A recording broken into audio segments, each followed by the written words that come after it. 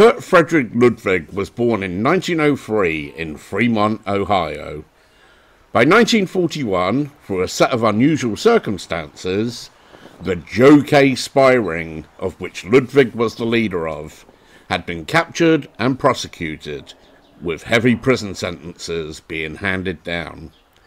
This is the story of that operation. The WWII spy ring operated out of my regular stomping grounds of Ridgewood and Maspeth in Queens, as well as in Bushwick in Brooklyn. And we will be walking around these neighbourhoods today as I tell you this story. Though born in America, Ludwig's family had returned to Germany when he was 6 years old, and that was where he grew up and had later married. He returned to the USA in 1925, but once again he returned to Germany in 1933. In February of 1938, Kurt Ludwig was arrested in Austria for espionage. However, by the time of his trial a month later, Austria had been annexed by Germany and he was set free, where he returned to Germany once more until March of 1940. That was when Ludwig was ordered to return to the USA to establish a spy ring there.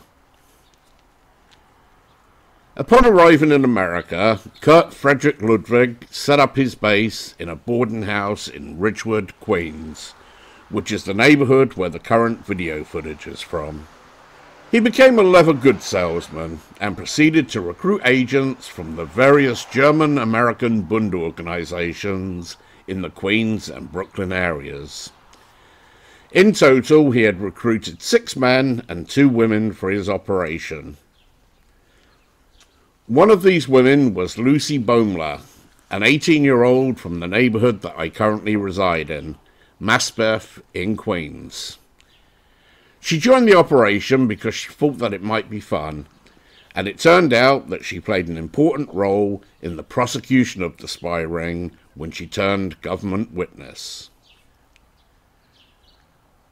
The WWII spy ring began their work by scoping out the docks in the New York City and New Jersey areas, along with surveillance of various East Coast Army units and aircraft manufacturing plants.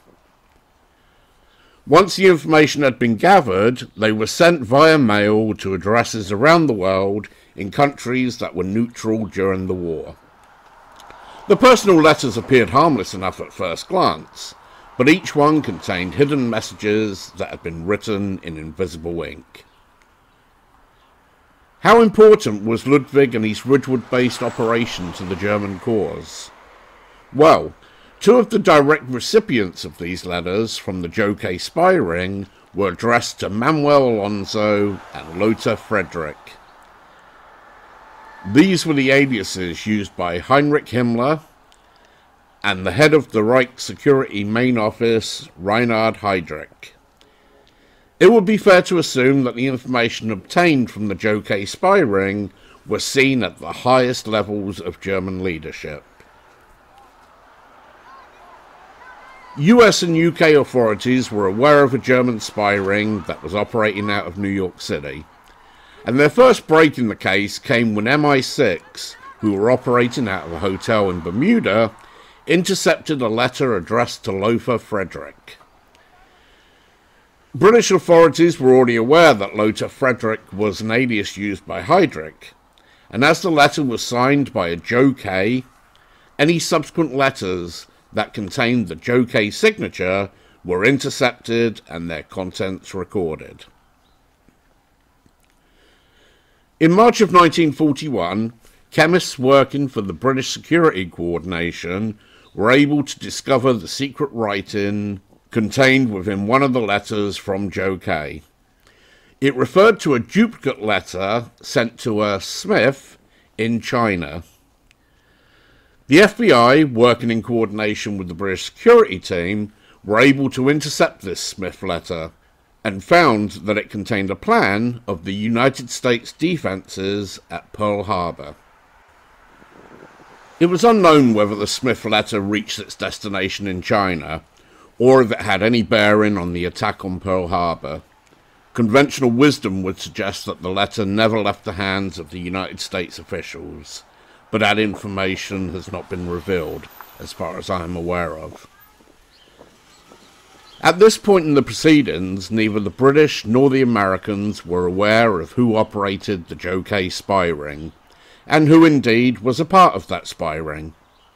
But in March of 1941, shortly after the British had deciphered the invisible writing contained within one of the Joe K letters, an unusual occurrence happened in Manhattan that would prove to be the downfall of the spy ring that operated out of Ridgewood, Queens. On March the 18th, 1941, two men were in Times Square in New York attempting to cross the busy road. One of them, a middle-aged man carrying a brown briefcase, started to cross the intersection against the traffic light. A Brooklyn cab driver was heading up 7th Avenue when a man shot out in front of his cab. The driver was unable to avoid the pedestrian, and he knocked him under the wheels of another vehicle. The man's companion simply picked up the wounded man's briefcase and fled the scene of the accident, while the man who had been struck would die from his injuries within 24 hours. The fatally struck man was identified as Don Julio Lopez Lido, a courier for the Spanish consulate.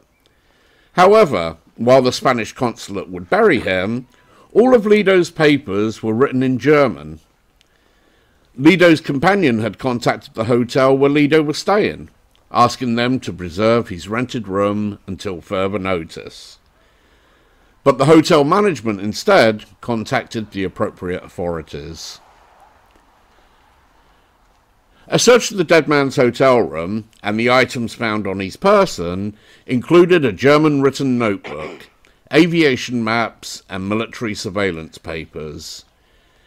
It was shortly after this that Joe K had sent another letter in haste, warning the recipient of the letter that a car in New York City had deliberately run down and killed a man by the name of Phil. This was the breakthrough that cracked the case for the FBI and the British security team. The British Security Coordination informed the FBI that the Phil in question was none other than Captain Ulrich von der Osten of the German Military Intelligence Service, who had entered America via Japan a month earlier. Using the notebook found on the dead man, along with an intercepted cable originating in Portugal, sent by Phil to a recipient with the codename Fuzi, as well as letters sent by Joe K himself, the FBI were able to identify Kurt Frederick Ludwig as the companion of Captain von der Osten, who had fled the scene of the accident with his briefcase. One of Ludwig's codenames, of course, was Fuzi, along with the communication name of Joe K. The FBI, having determined that Ludwig was the leader of the Joe K spy ring, subsequently placed him under surveillance to determine his contacts. Shortly before each member of the ring was identified, Ludwig had travelled to Florida with his secretary in tow, the 18-year-old Lucy Boehmler from Maspeth, Queens. In total, there were 10 members of the spy ring, most of whom were German-born residents of Ridgewood, Queens. Miss Boehmler, from neighbouring Maspeth, had also attended Grover Cleveland High School in Ridgewood. The 9th member of the ring was only identified using the help of a New York janitor. While the FBI were aware of the operative with the codename Robert, they did not know who he was.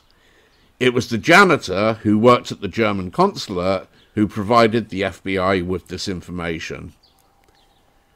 One of the janitor's duties was to take care of the consulate's burn bag by depositing the documents that it contained into the furnace, always under the watchful eye of the Germans.